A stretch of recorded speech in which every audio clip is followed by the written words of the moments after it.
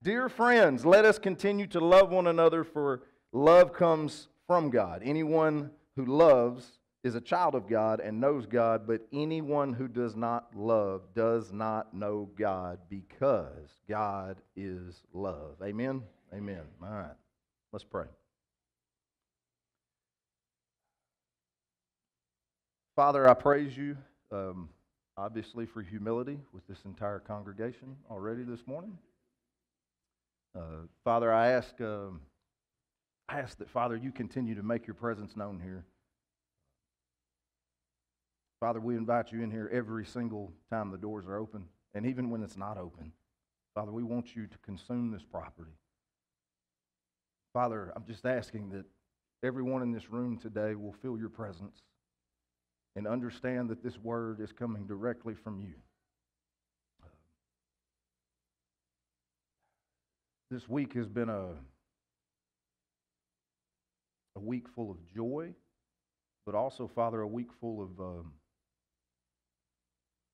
some distraction, some pride. Father, I just ask that the joy that you've given me this week is what takes over today, and that you block everything else out. Father, in this moment, I'm asking that you anoint me from the top of my head to the bottom of my feet. This message that you've given me today, Father, I'm going to need it. I'm going to need you in a major way. So, Father, all those distractions, anything that's trying to block me from giving your word today, Father, I ask that you throw that into the sea. Father, just replace it with you, and most importantly, Father, your love to pour out on your people today. I ask these things in your name. Help us to love, laugh, and forgive. Amen. All right, so if you notice, there wasn't a slide up there for the first verse that we read. That's not Nick's fault. Don't be mad at him. So yesterday, I spent 10 to 11 hours putting a sermon together because somebody sent me an email on a verse, and it really made me start questioning it, so I spent a lot of time studying on this verse. So 10, 11 hours studying on it, and then all of a sudden, everything's fine. This is what I'm preaching on. And then on the way here today, he says, no, that's not what I need you to talk about today. So that just means I get to rest one week. I don't have to put a sermon together. But what he told me today on the way here is he had a message that needed to go directly to this congregation and our online congregation and this pastor that stands before you. I want to go look at John 13:34. No, it's John 13:34. You know what it says on my notes? It's the yellow mark. That's what it shows me. I might be dyslexic. I ain't colorblind, okay?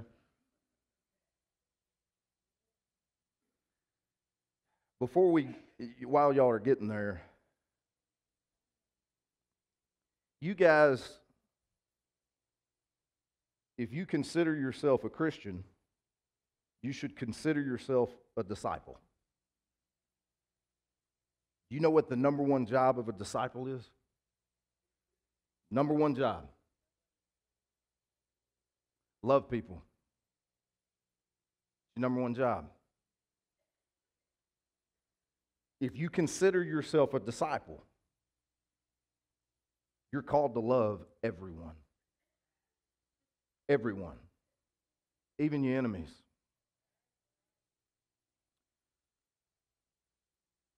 John 13:34. So now I'm giving you a new commandment. Love each other, just as I've loved you. You should love each other. Your love for one another will prove to the world that you are my disciple.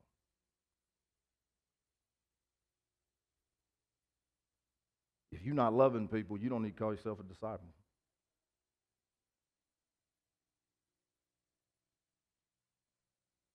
You know,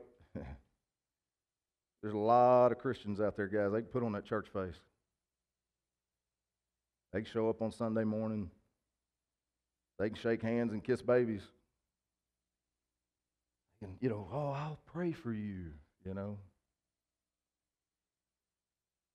are you really loving people? Are you really putting your heart out there for people? Even your enemies. Even your enemies. Matthew 5:43 through 48. Y'all got to be patient with me. I apologize. Well, actually, I'm not going to apologize. I'm doing exactly what he told me to do. Matthew 5:43 through 48.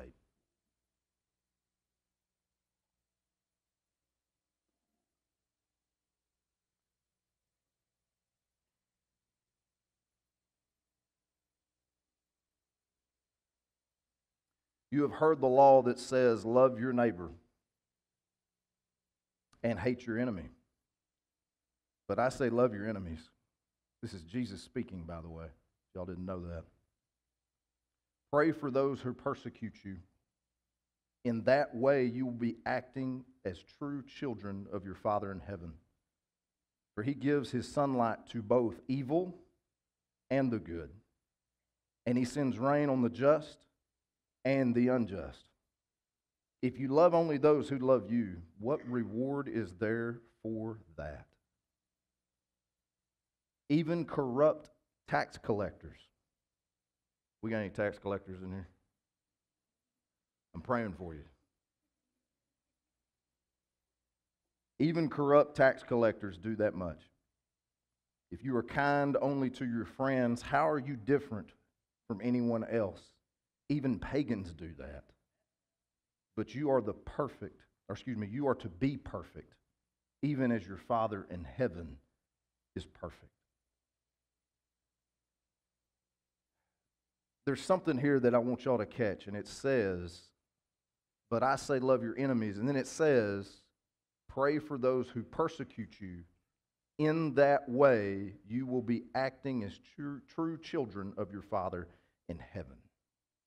How many of y'all have someone that you just, man, it's hard to love them? It's hard to love. Listen, one more time. Show of hands. Who's got somebody that's hard to love? Somebody you know, okay? Yeah, both hands. Show of hands who's sitting next to you. Is it one sitting next to you right now? Guys, what the Word is telling us right here is those people that he wants you to love on, these enemies that you have, sometimes they're not going to accept that. So what's it telling you to do?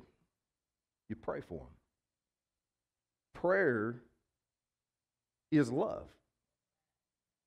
When you've got somebody that won't give you the time of day, when you've got somebody that it's so hard to just even love on, let's say you got somebody that brings out the worst in you, so you know good and well you don't need to be around them, because then you ain't going to act like a Christian. Now, show of hands, who's got somebody like that? Yeah, amen? Guys, pray for them. Your Father's telling you, he gets it. He knows our flesh. He knows when we struggle with people. He knows when we just cannot physically, emotionally love people. So he asks you to go to prayer and spiritually love people. Your flesh sucks. Your flesh ain't going to do it. Your flesh ain't no good. But your spirit's perfect.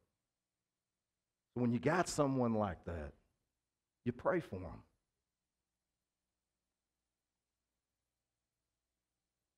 Do y'all realize that the greatest weapon that's bestowed upon us as a Christian is love? It's love. That's the greatest weapon. And you're like, weapon? Really? Like all the spiritual warfare and all that kind of stuff? Love is the greatest weapon that God has bestowed upon us. Love can change people's hearts, minds, and futures. Love can do that. Listen, y'all don't have to keep up with me, but I'm going to go to 1 Corinthians 13:13. Okay? I got to get through this. We got baptism.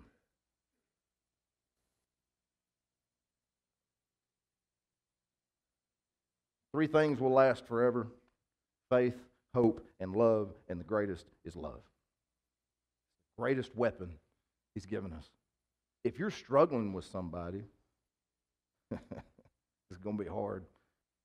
If you're struggling with somebody, what the Word is telling us, Jesus said it. This is telling us that love is the greatest of all. So what it's telling you is when you're struggling with somebody, and you know those people, when you see them, you cringe, or you see them, you just want to punch them in the mouth, but you ain't going to do that because that ain't what Christians do, okay? Amen? Especially Christian warriors, we don't do that. You attack with love. You attack with love. What's that old saying? You know, honey catches more bees than what is it? Tell me that one. What is that?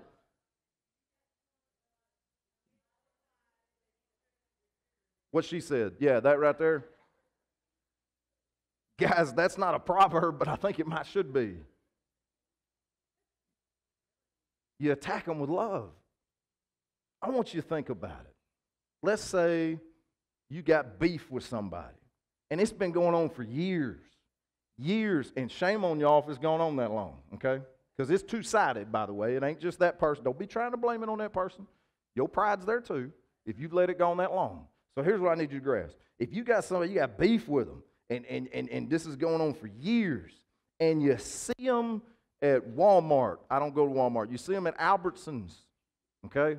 I love Walmart, but Albertsons is quicker. So I'm walking down the aisle, and I see this dude that I never liked.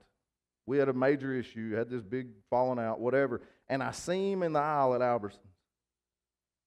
And let's say this guy walks straight up to me, looks me right in the eye, and asks for my forgiveness. It takes love to forgive someone. Now, if that's you, and that person does that to you, aren't you going to fold? Aren't you going to say, hey, man, no problem? I'll tell you this, if you're sitting here thinking right now, no, I wouldn't, you got a problem. You got a problem.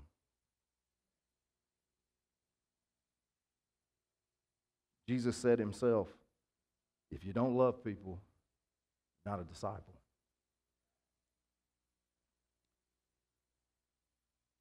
Grace and mercy, guys, that's a major sign of love.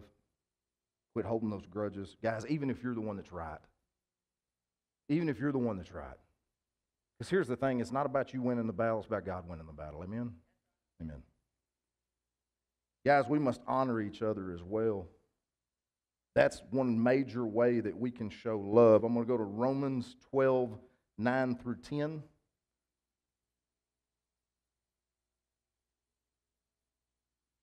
Don't just pretend to love others. Oh, don't pretend to love others. Don't put on your church face and your church hug and your church handshake and all that junk. In other words, don't be a fake Christian. Really love them. Hate what is wrong. Hold tightly to what is good. Love each other with genuine affection, not fake church face affection. Love each other with genuine affection and take delight in honoring each other. Delight in that. Man, how hard is that right now? Some of y'all are thinking about somebody right now you're so mad at, and you're like, I got to take delight in honoring this person. Now listen, that doesn't mean you got to, go have lunch with them every day. That doesn't mean you got to go, play bunco with them all the time. Honor, how you give honor to someone, is just being respectful and praying for them.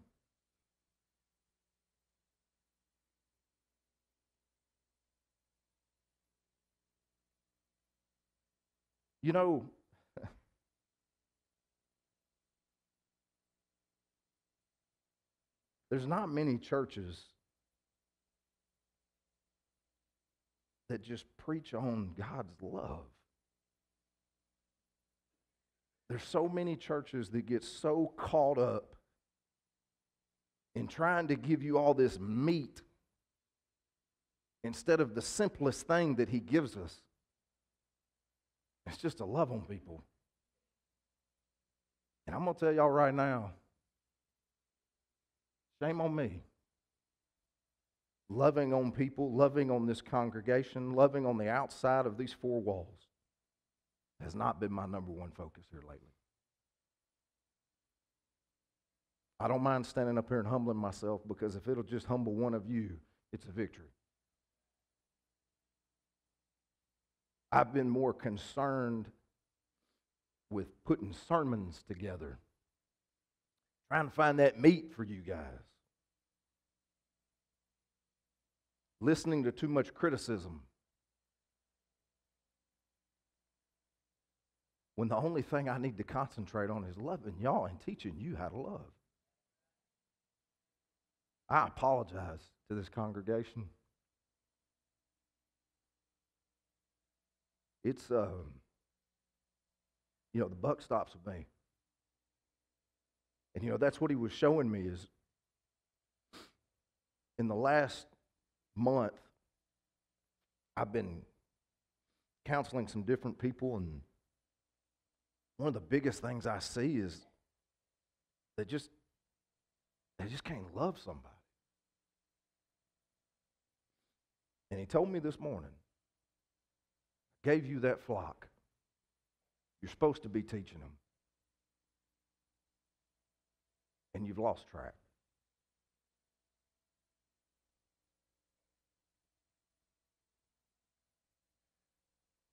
Our focus should always be, and it should never get away from, loving people. God is love.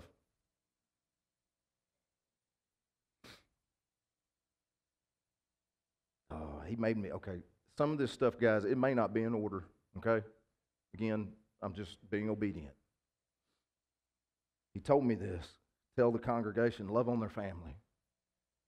I know, you're like, here we go. He's going to start preaching on husbands and wives again. No, I'm not. Love on your family, and here's why I need you I need you to grasp this. If you got children, especially you younger ones, you younger people that either got little ones right now that, you about want to kill, or I know we've got some that are expecting, you only got them 18 years. And see, the more you love them, the more you're instilling God in them. You young couples, I'm telling you, take it from somebody that's not a whole lot older than you. You're going to blink, and your kids are going to college. Even worse than that, they're driving cars, Love on your spouse. Guys, what's that old country song? Tim McGraw, Live Like You Were Dying. Love on your spouse like you're dying. You got bad news, you wasn't going to be here tomorrow. I mean, I don't know about y'all. I love all y'all, but I ain't gonna come talk to y'all. I'm finna spend 24 hours with my wife. Guys, we take that for granted. The love of our spouse, the love of our children. We take family for granted. Every day you wake up, you need to be thinking, how can I love my family more? And again, because keep in mind, the more you love on them, the more you're instilling God in your household. You want a peaceful household? Love on your family.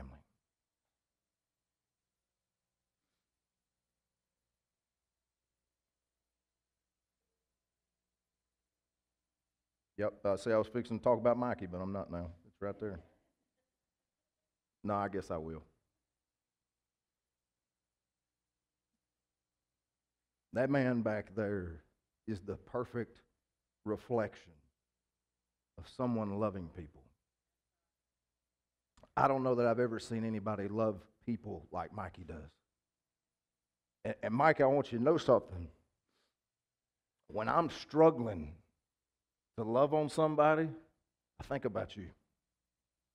You set a great example, brother. I thank you for that.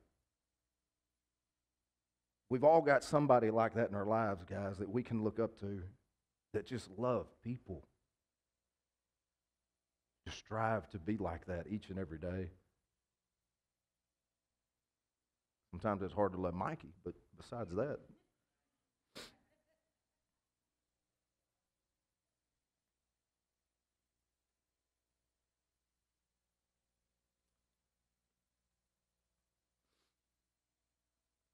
We're not truly loving. Okay, so grasp. Okay. We struggle with loving people, right? Do you know the best way for us to learn to love people? Very simple. Just love God.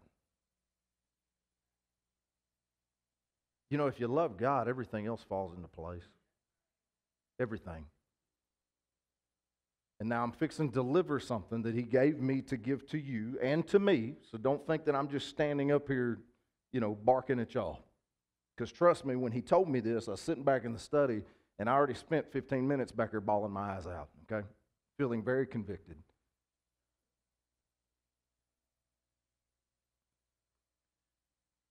We're not loving God like we should. Hurts, doesn't it? We're not. You can see it in a lot of people because they're not loving others. You can see it in a lot of people because they're in a bad mood all the time. You can see it in a lot of people.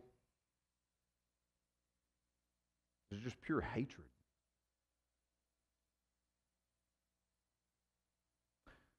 Some of y'all were here a couple weeks ago.